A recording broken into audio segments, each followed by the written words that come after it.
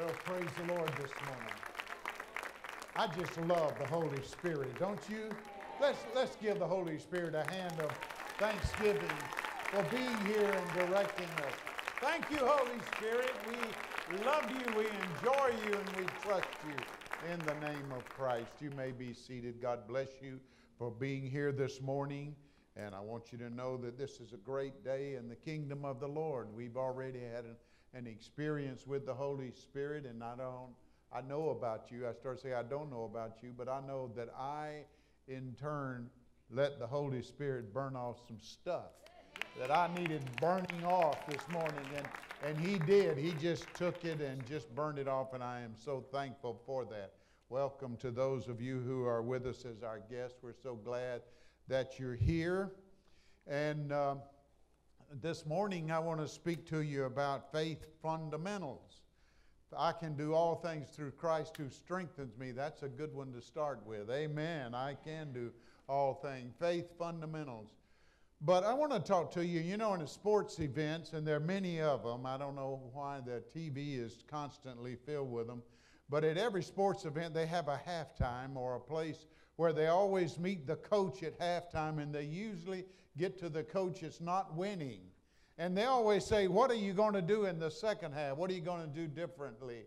And they always say the same thing. Well, if it's football, we got to tackle better. We got to block better. We got to run the ball better. And, like you expect some revelation. But it's back to what he's saying is back to the fundamentals. I am told that Vince Lombardi, the famous coach and legendary coach of the Green Bay Packers during its great days, would start every year as he would gather his team together and hold up a football and say, this is a football. It's made out of leather. It weighs so much. It has so many laces, and begin at the very basic or the fundamentals.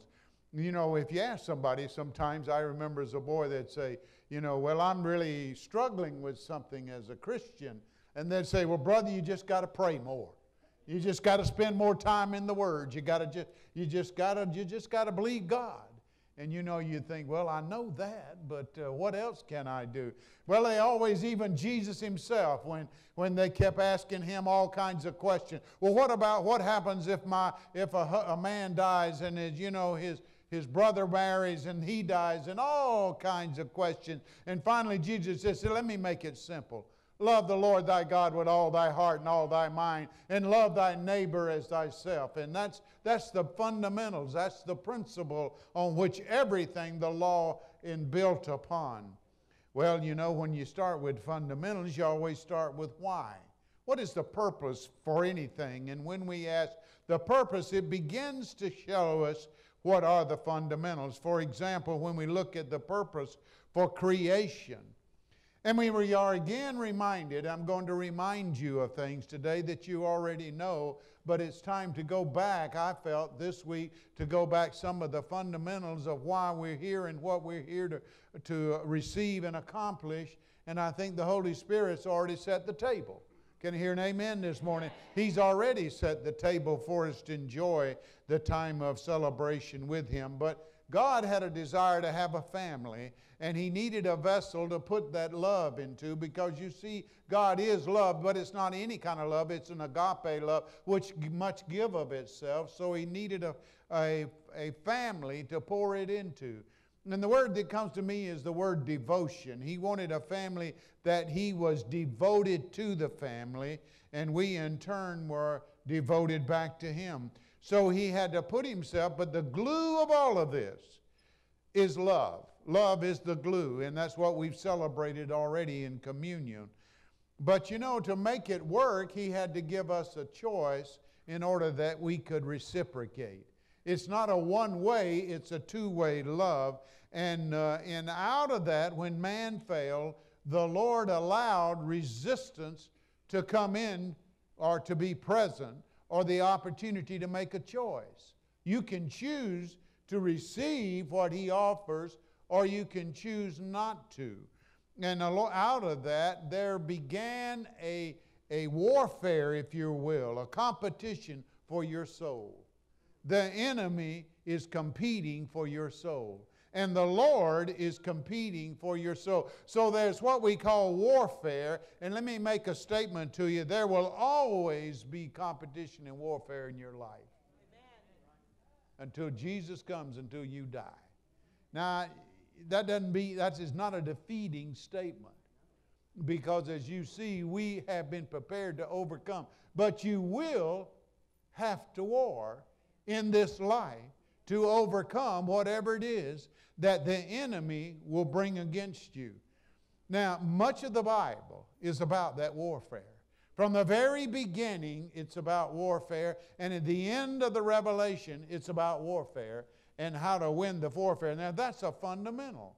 And sometimes we just want, the devil to go away and leave us alone, and I wish he would, but he won't.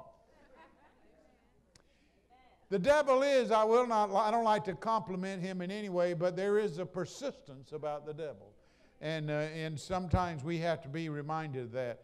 But when he created man and woman and put them in the garden, he gave them authority. Authority over everything, actually. The animals and the plants and everything was under their authority.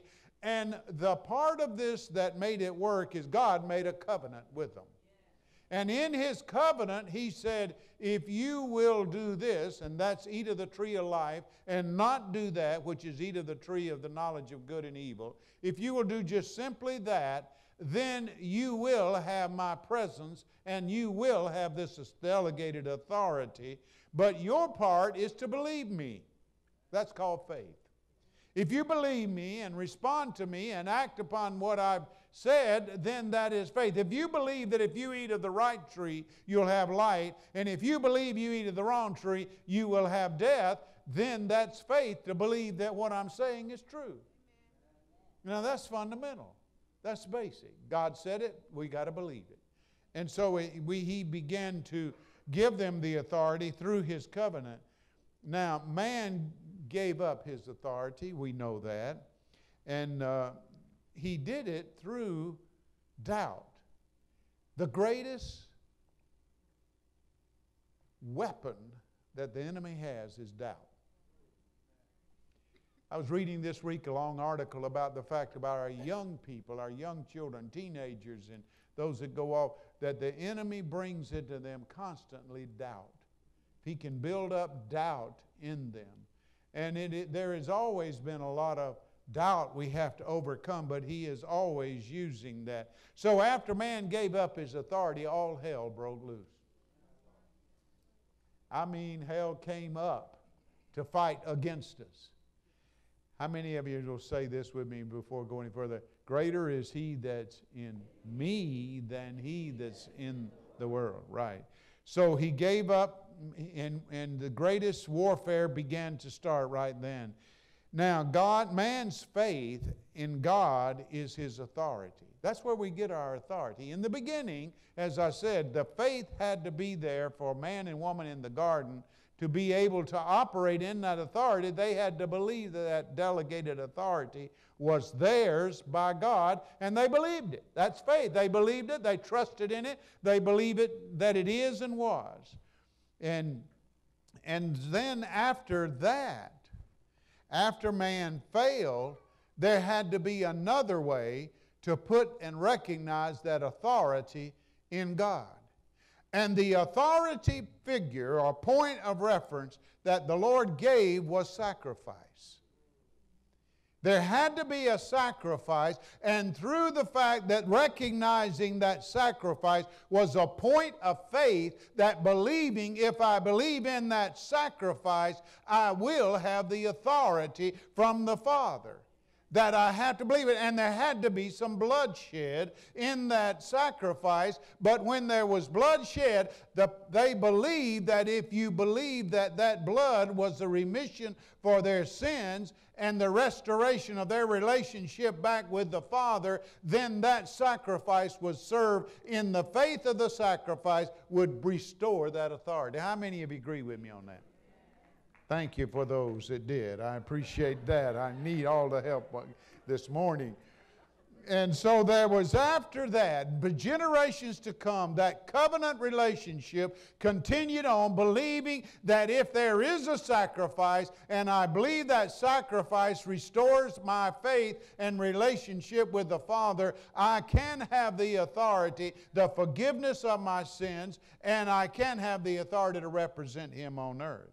So this became the way of recognizing by faith. As the point of reference in the very beginning was a tree of life, and now it was a sacrifice of the animals that had to be sacrificed by shedding blood, and it was all set up for you and me as we moved forward, because you see at that point the authority shifted and shared.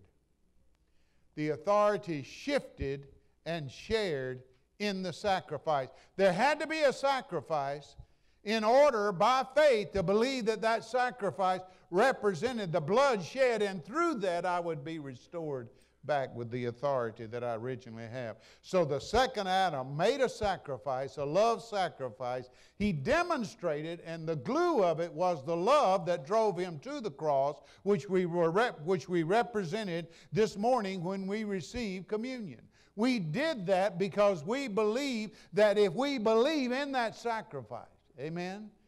We believe if we believe in that sacrifice that it was sufficient for all of our sins, and I believe that my point of faith is that if I believe that I can be saved and restored back to the full authority that they had in the garden.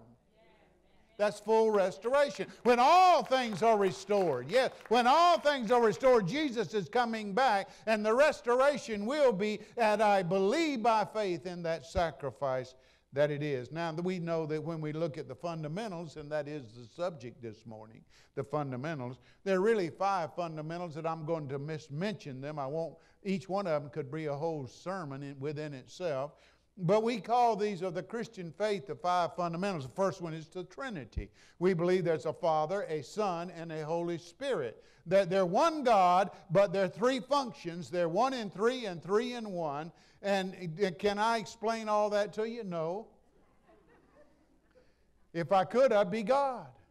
But you see, there is one God, but He has 3 parts, 3 functions. And those 3 functions we call the Father, the Son, and the Holy Spirit. The second thing is we must believe in Jesus. Jesus as a sacrifice, since the point of our faith and redemption and authority is in the sacrifice, we must believe that God put Himself in the form of man, came to earth, took on the form of man, resisted every temptation that could possibly be brought against Him, and was there in all of His kindness and love, but also His righteousness. You see, Jesus is a demonstration that you can be righteous, kind, and generous, and loving, and also be righteous. There's no compromise in Jesus. But yet he spent time with the prostitutes. He spent time with the thieves, the tax collectors they were called. He spent time, but he held the line of righteousness regardless. And so we begin to see that we must believe in Jesus. Matter of fact, He is the only way, because He is the satisfying sacrifice that the Father accepts. And then we go the resurrection, as again Dr. Mary was bringing to this redemption this morning, is through the resurrected power of Jesus, that He didn't stay in the grave, that if He had died and stayed in the grave, He'd have been another man. But you see that the power of the Father reached down that resurrection power and snatched Him right out of the grave and brought Him and restored Him back to Himself, going through hell first. Amen. We're talking about the work of the Holy Ghost here this morning. He did this through the Father. And then we must believe in salvation, that the blood atonement is necessary, that we must appropriate the work of Jesus that He did on the cross. We must believe that that was a sacrifice that works for you and for me. How many of you this morning have trusted in that sacrifice of the blood of Jesus? Amen. If you haven't, we need to get you saved this morning, because that's what saves you, is the blood of Jesus, receiving His work. And then the other is the Holy Scriptures. Those are the 5 things that are fundamental to Christianity. We must believe that the Holy Spirit inspired the Scripture, that it was written under the authorship and the direction and inspiration of the Holy Spirit, that then when these words were penned, they were penned not by man alone, but by man and the Holy Spirit, and they're without error. And everything that we need to walk out our Christian faith and to walk out the Christian life is in the Bible. How many of you believe that? Okay, well, we must be all of us onto the fundamentals then. What we believe is a fundamental belief. Now, let's take it a little bit further, because you see at that point it begins to separate into many different beliefs. Those are the fundamental beliefs, and then some believe that miracles are for today and miracles are not for today. And let me tell you, you wonder why. You see, man is supposed to walk in miraculous anointing of the Holy Spirit. We should be able to lay hands on the sick and they will recover. We should be able to call out demons and they will go. We should be able to do those things that Jesus did. We should be able to. And you say, well, why can't we? I'll tell you why. Because there's so much unbelief and doubt in the church. There's so many pastors and preachers that preach against it, that it's not for today, that that's a good thing. And if God wants to do it, God can do it. But we as His people cannot call upon the authority of the Holy Spirit.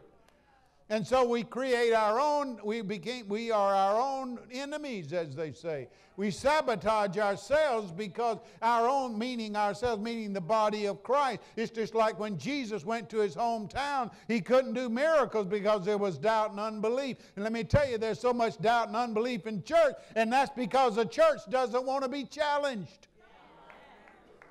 The church doesn't want to have to lay hands on the sick, and maybe they may not recover. Oh my, what have I done? Have I discredited the Lord? No, you do it and you do it and you do it. Wait a minute, I'm taking off in a different direction. I'm going to get back. All right, then we have this empowerment by the Jesus to His disciples. Now let me say something, that Jesus, when He was on earth, He healed all manner of sickness and disease. He called out devils. He raised the dead. He cleansed the lepers.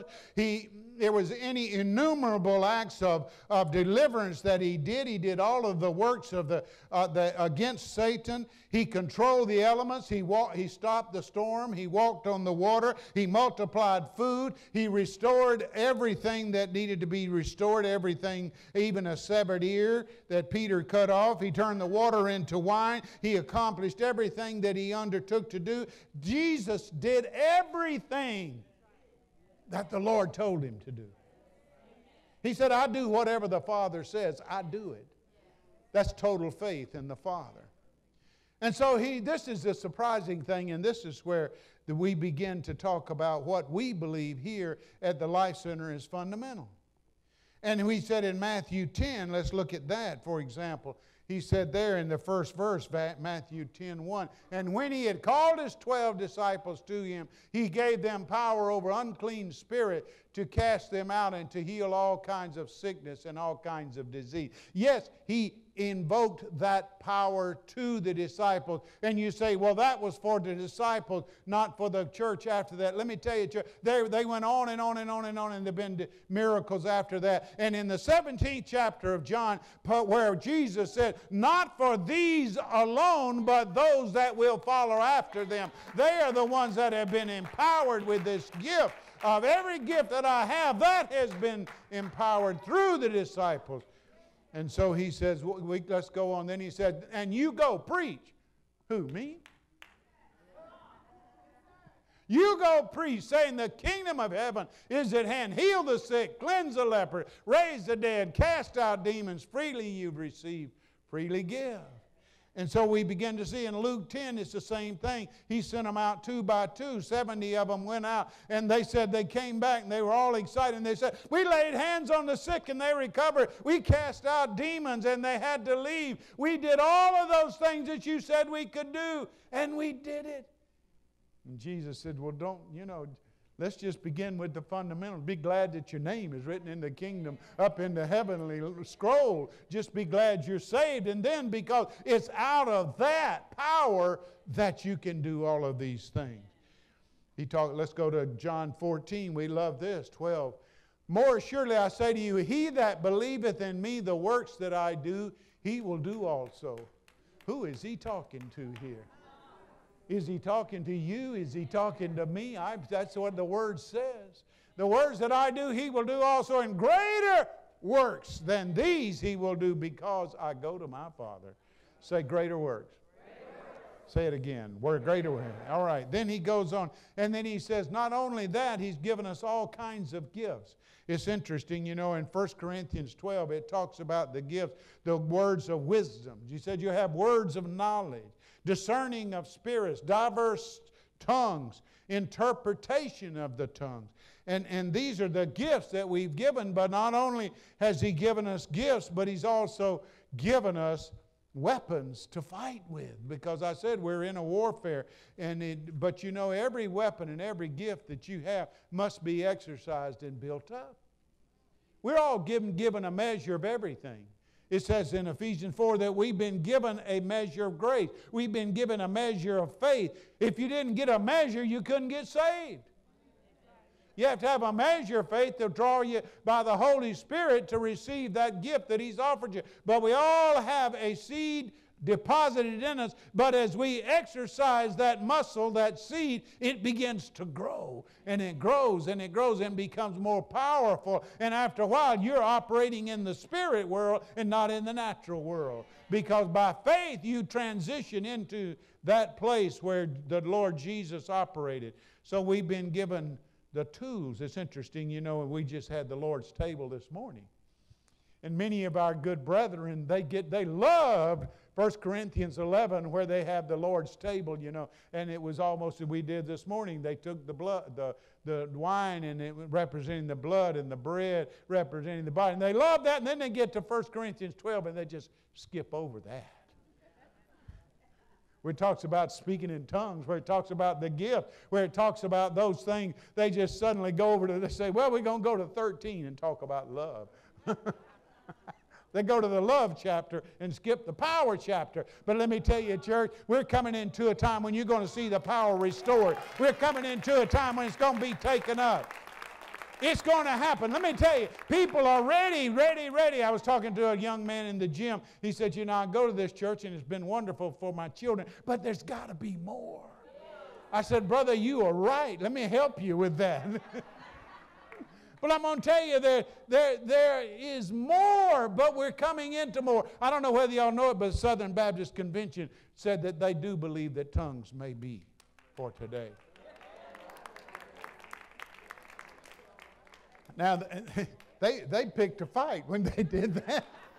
But let me tell you, you can't ignore a lot of the Scripture. It is there, and either it is not there, it's there for a reason. And if it was written that there is power gifts and there are weapons to use, then let's get on with using them, because we got a warfare out there. The enemy's active today. He's determined to take our freedom. He's determined to take our heritage. He's determined to take what God's given us, and it rightfully belongs to the church and the kingdom of God, and it's ours. It belongs to us to war and win this war. Come on and praise Him with me this morning.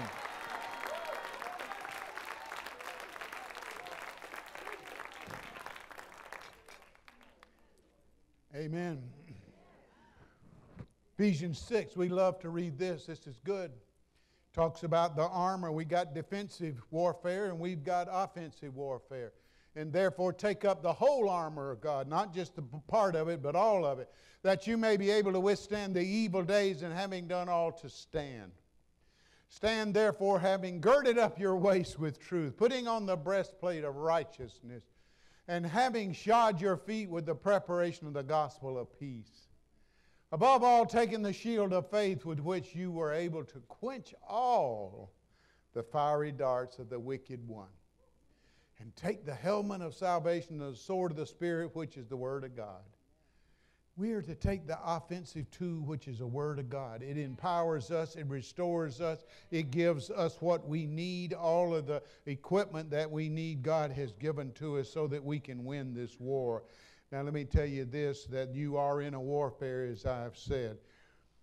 And this is where the enemy puts a trap on us. Listen, the war has already been won.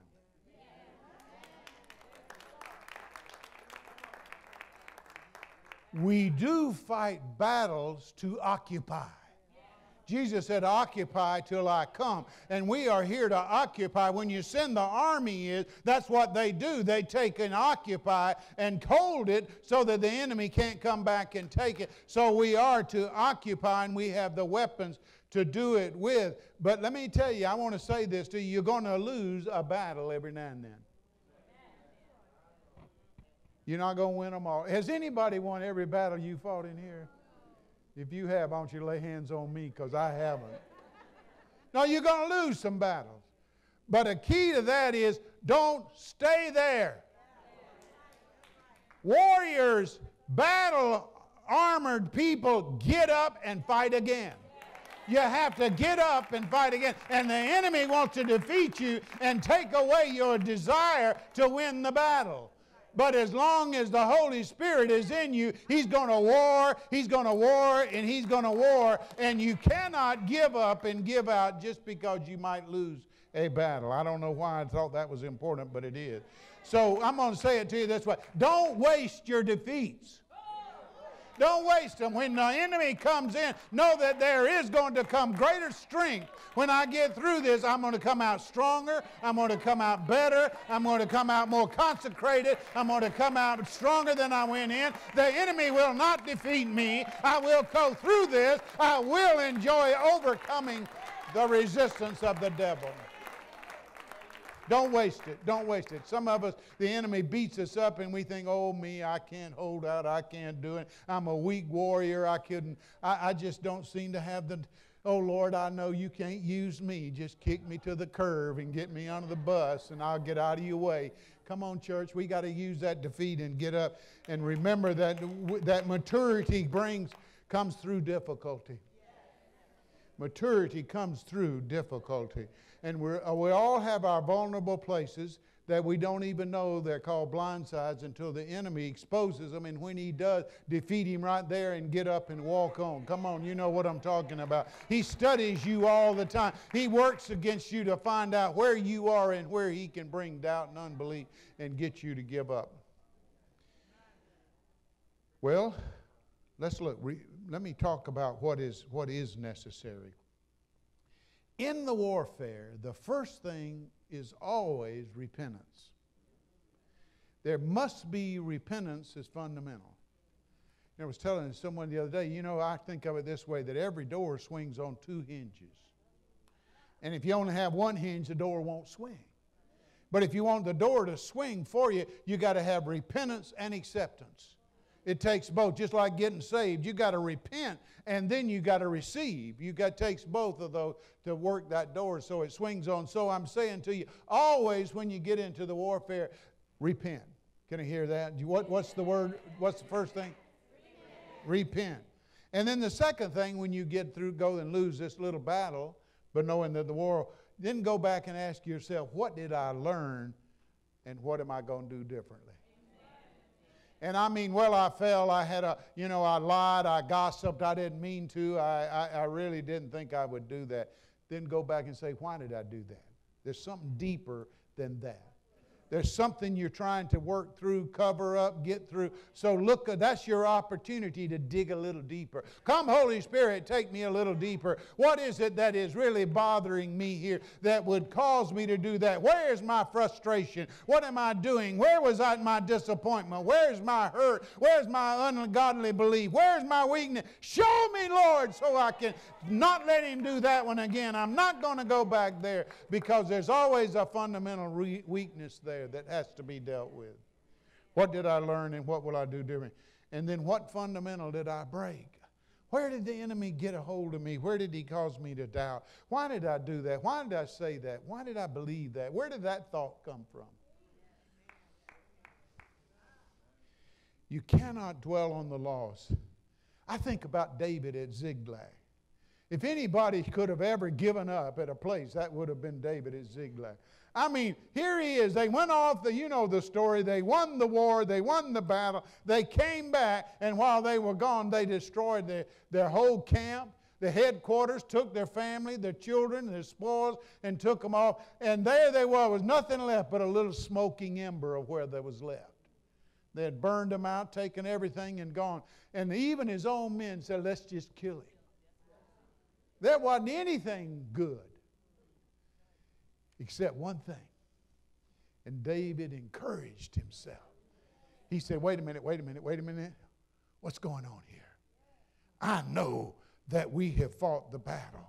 I know we're going to be winners. Something's not right here. What's going on? And he says, this must be right before the blessing. This must be right before the deliverance. This must be right before when God's going to deliver it. I must be right up against it. I must be about to break through. I'm not going to give up right here. I'm going to take on a new authority. I'm going to go get it back.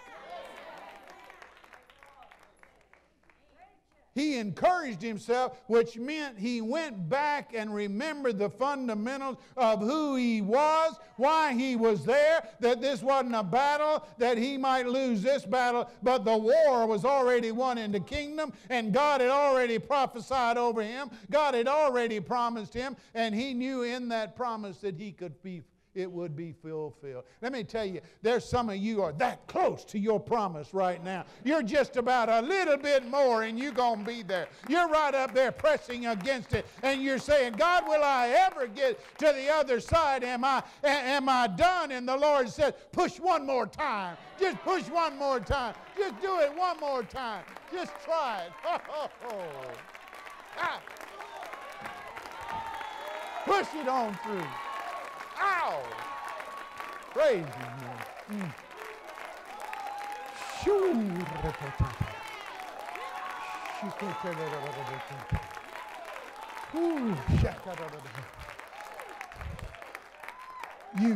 You cannot dwell on your defeat.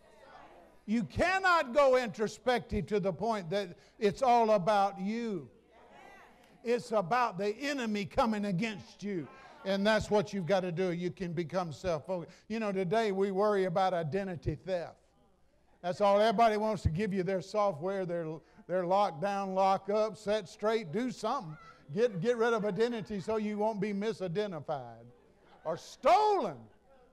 That's what the devil wants to do to you. He wants to take your identity. He wants to take that which God's given you and say, that's not who you are. You're not that person. But let me tell you, I am who Jesus said I am. I am who God says I am. I am victorious. I am on the right track.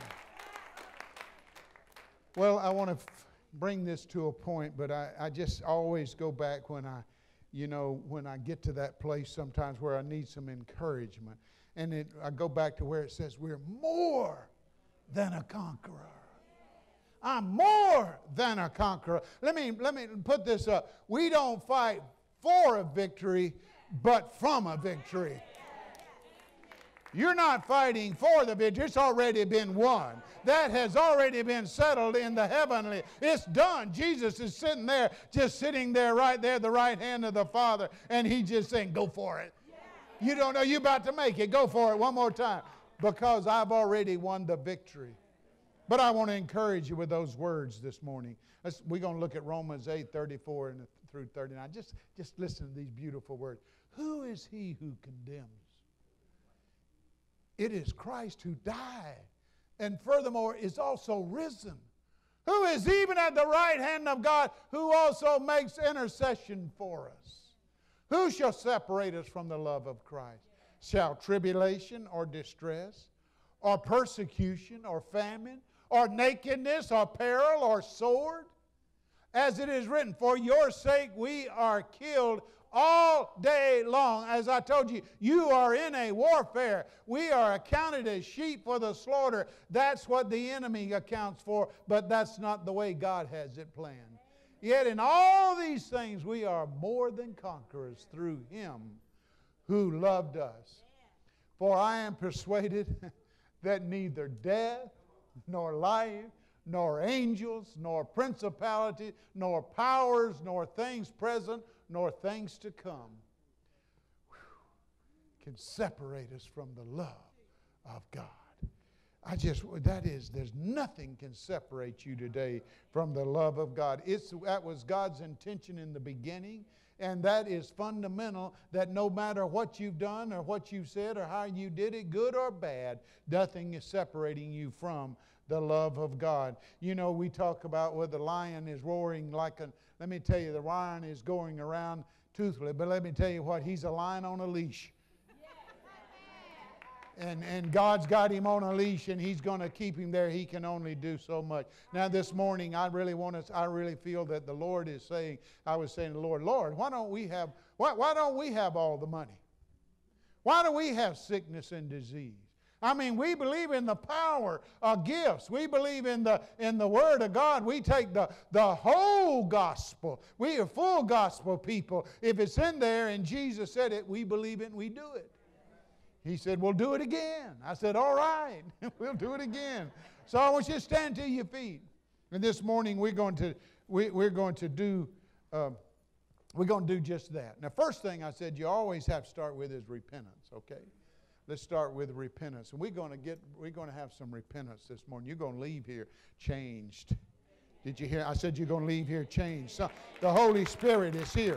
The Holy Spirit is here today. He's done a work already, and He's going to finish His work before we leave here. Now, the first thing, let's go through repentance. Now, I'll pray. You can pray after me. Father, forgive me for my doubt, my unbelief, for allowing myself to come under the attack of the enemy.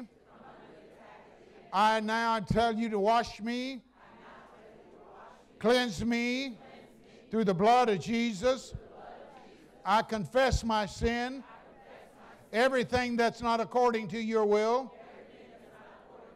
is sin. And I confess to you that I want nothing in my life that would distract me from all that you have for me and through me. So I confess today that I have sinned, and forgive me of my sins, wash me and cleanse me, and I thank you for it in Jesus' name. Now the second thing we want to do is we want to stop the enemy and claim our authority, okay? We're going to do that. Now pray with me. Devil, in the name of Jesus, I bind you.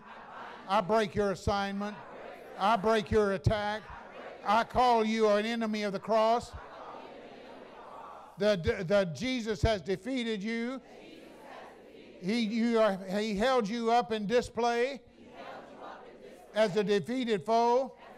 You have no power over me.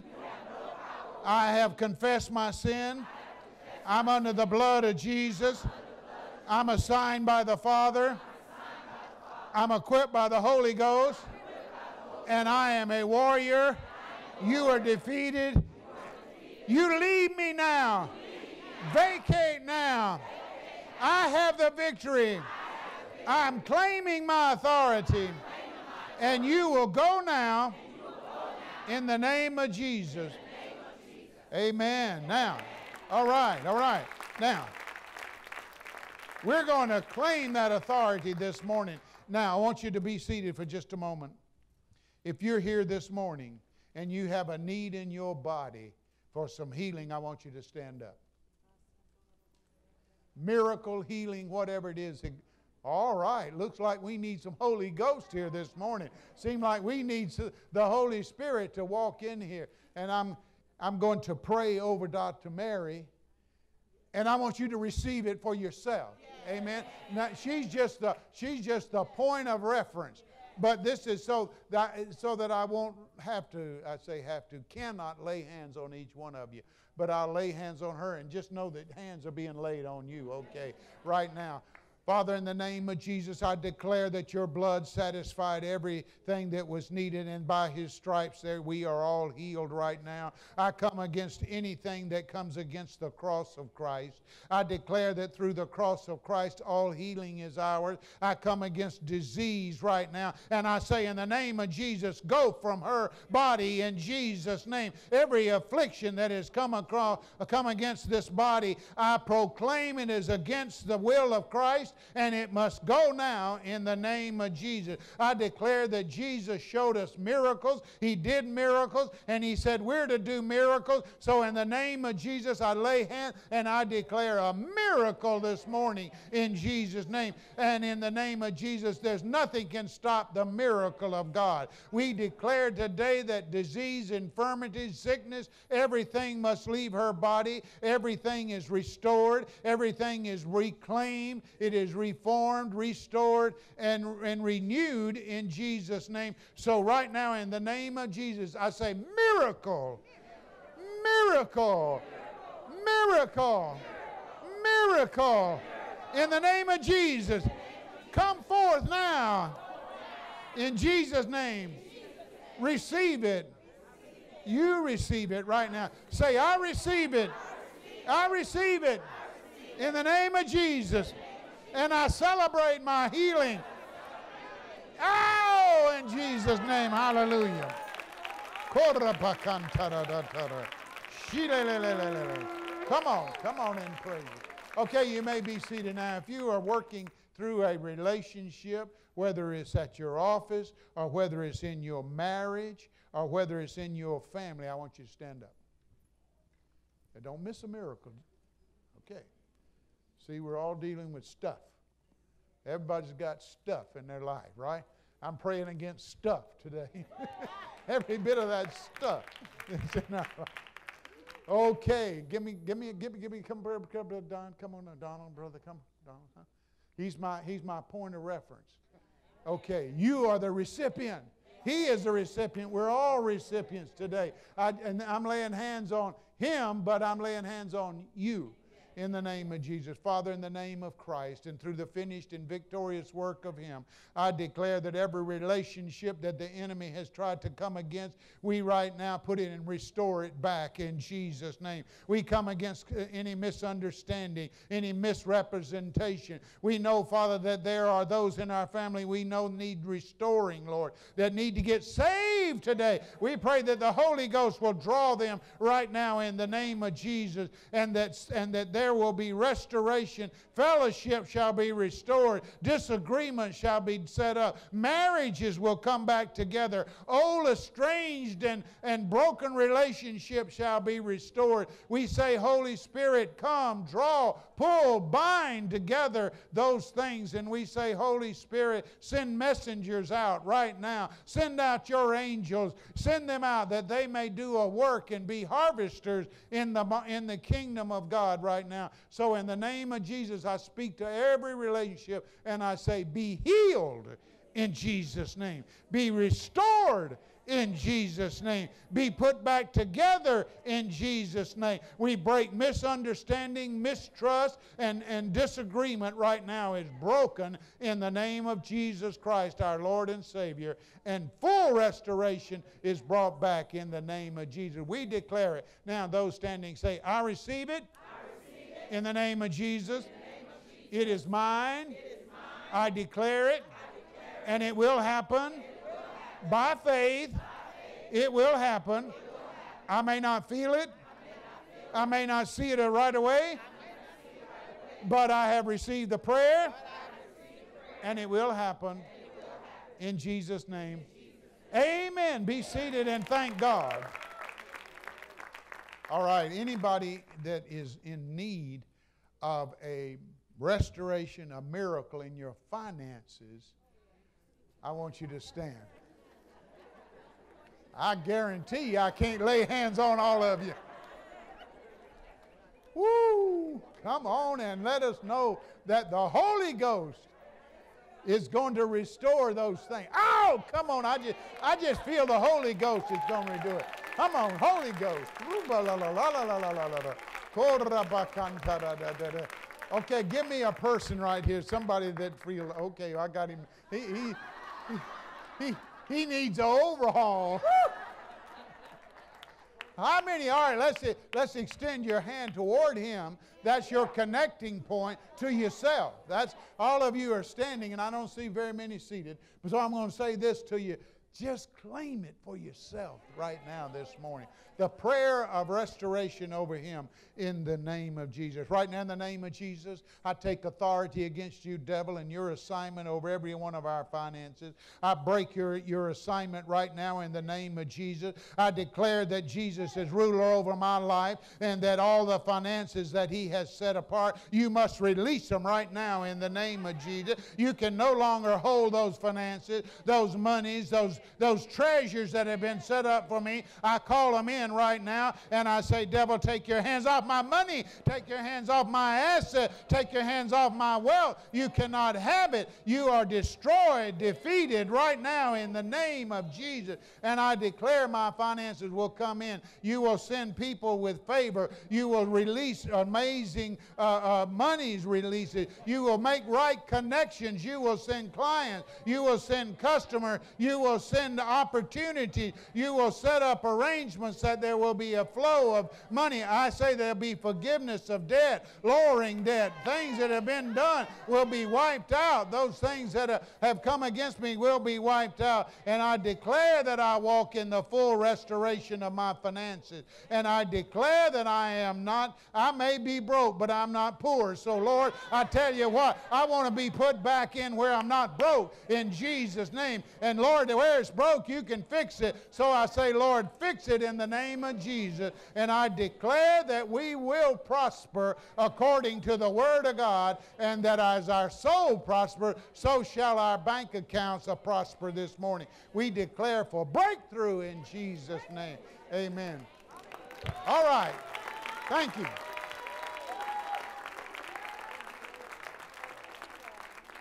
I want you to declare with me. I declare that finances have been set free. I am no longer under bondage. I call it in. I call the thief and robber who he is. He must release his assignment and let those things flow to me that are rightfully mine. In Jesus' name. Why don't you give the Lord a hand again? Anything else? You got anything? Okay, you are clean and ready to go out there and put on your weapons of warfare. Get out your sword. Put on your blessed plate of righteousness. Gird your loins with truth. Put on your shod your feet with peace. And grab up your helmet of salvation and get out there and fight in the name of Jesus. Come on, one more applause to the Holy Spirit.